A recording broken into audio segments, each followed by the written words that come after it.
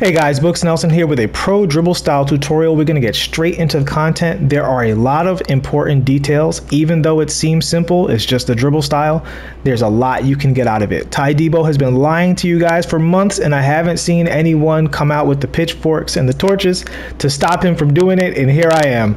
Love Ty Debo, big fan, but he is absolutely dead wrong about this. So first things first, before we get into this tutorial, it is important to point out the differences between my team and my career. Number one, in my career, you have a ton of stamina. In my team, you have very little stamina. You guys don't have access to extra Gatorade boosts. So the cards get tired much faster than you would on a my career character, so you have to be more efficient. Number two, in my career, you get to pick your SIGs. In my team, you do not. You have to make the best of the SIGs that are on every card. Number three, in my career, you are limited in your height and your attributes. And in my team, you are not capped in height and attributes.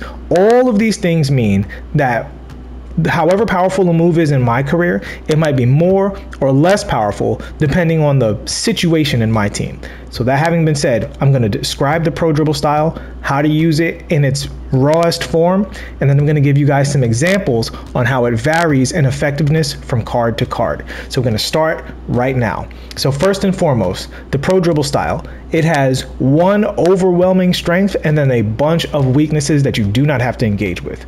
Weaknesses first, same side, not terribly fast, going to the same direction, not so slow that you're not moving with the card, but not particularly good. All right. Push cross, very slow. It has a big hesitation in it that's very easy to catch up to. Not particularly useful. You're really just going to be getting that by accident. What's great about the dribble style? This right here. This is the magic. All you need is this move and you can get cooking. So let's describe this move, how to learn it, and how to apply it to become a better scorer with every card that has it. So first things first, the most basic version of the move is while your shoulders are totally aligned with the basket, and that's an important detail, shoulder alignment. Your shoulders are aligned with the basket. You are going backwards down diagonal to the off-ball hand based on your character positioning. So while I'm straight forward, this is between 4 and 5 o'clock, going that way, and 7 and 8 o'clock, going that way. However, if I go over here, my shoulders are aligned differently. So this is going to be closer to 5 o'clock and closer to, with the other hand, closer to like 2 o'clock, right? And then the same thing over here, it's going to be more like 6 o'clock and between 1 and 2 o'clock. You would think it would be like 12 o'clock, but it's not quite 12 o'clock. It's like 12-ish, you know, close to 12 o'clock. But depending on how close you are to this corner, you have to lean a little towards 1 o'clock. And then it'll be the opposite on the other side of it. Okay, so that's just how to execute the move. Secondly, how to get good at executing the move. So even though the move is simple, you're holding turbo and you go into that opposite ball hand. You have to be good enough with the left stick to move in this small space right here. Otherwise, you're not getting the most out of the move, right? So we're going to get into the scoring options out of this move after this, but understand that having this level of control over it is really important, and you want to get that all around the perimeter, right? Okay, so now we're going to talk about how this move is different on a card-by-card basis. So for Jokic, he gives two really great examples of how individual SIGs makes pro dribble style better. So keeping it with the dribbling, the Dwayne Wade size up. So he's got the Dwayne Wade size up, which has these really efficient, close to the body crossovers. Each of these can link into this pro dribble style very quickly, right? And so Jokic can really move on the court because you can combine that and just left, right, you know, back and forth in a lot of ways. Now there's a pitfall here that I have to warn you guys about. So this again goes into being, you know, good at executing this. So the Dwayne Wade crossover is not holding turbo, but the explosive move is holding turbo. If you hold turbo too fast when executing the Dwayne Wade crossover, you'll get an escape. So you have to let the crossover mostly complete, then hit turbo and go into the pro dribble style size up, right? So now imagine if a character has a really good escape, you have to be on and off of this turbo move when you're setting up these combos for these characters to explode. So now we're going to talk about coming out of the pro dribble style. And Jokic is great because he kind of covers all of the ground. So number one, coming out of the dribble style, you can just run, right?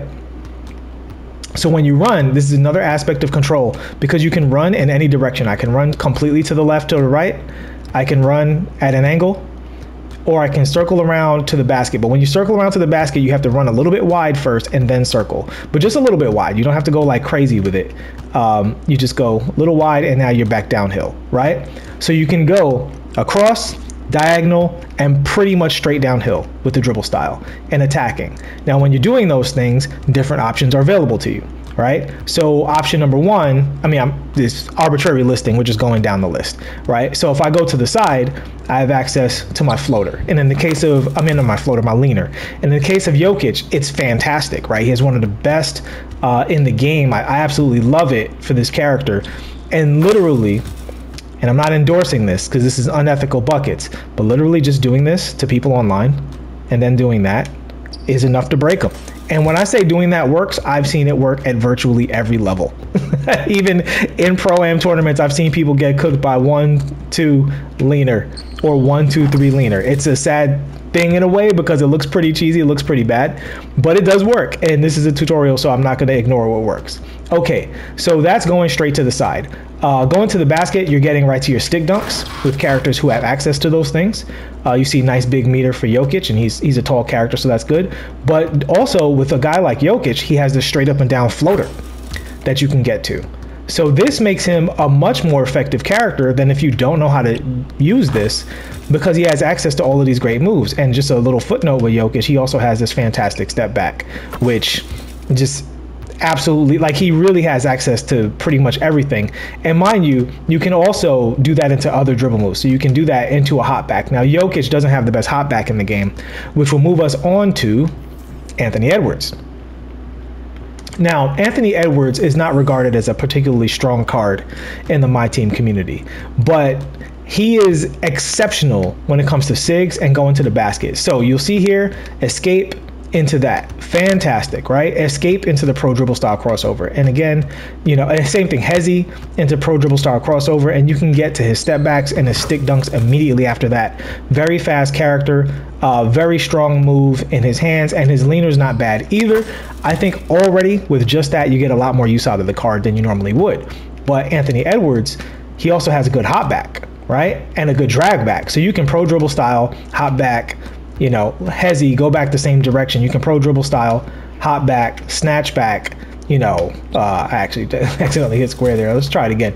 You can, pro dribble style, hop back, snatch back, go the other way. Like, really, and you can pro dribble style back in the other direction, right? That pro dribble backwards cross in the other direction. So another example of if a card has certain SIGs, a great escape into the pro dribble style, a great snatch. You can actually snatch into the pro escape as well, but you see the shoulders? See those shoulders aligning to the side? This changes the direction that you have to hold. In his case, it's 11 and 2 o'clock. And you also have to do it at a certain time because the shoulders are constantly moving. You do it too early, you might get a push cross or a slow move. You do it too late, same thing. Might get a push cross or a slow move, or the direction might change.